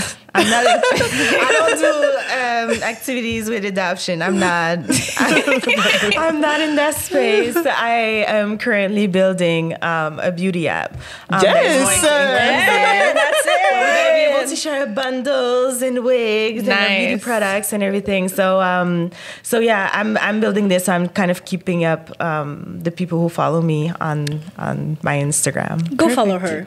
She's doing great. She's doing great. So sweet. But thank you for having me. It's a pleasure. It was really nice. So much. I cannot wait to text my friends. And be like, girl, my friend, like, you know, the worst thing is I said to my friend yesterday, like her, like all my friends from Quebec City, I'm really nervous, and they're like, you're a public speaker, you're doing everything, and now you're nervous for that. I was like, you did a TED, but now you're nervous for this. You did a TED talk, literally. Yeah, but yeah, I haven't. I was like, I'm gonna wing it. She's there, so she got it. Exactly. You guys both did amazing, and I hope you guys are happy about like the fact that you were able to speak up. Mm-hmm. Yeah, I'm really happy, and I'm really happy that I feel great to be seen in the Black communities. Yes, that's something for me that I feel really happy. This for is that. so emotional. I'm so happy. This is great. So thank you girls once again so much. Do you have like some last words? J'ai pas de dernière. Okay, perfect. So on that note, I'm Titi, and I'm Beg, and we're what the kids call wokeorwhateva.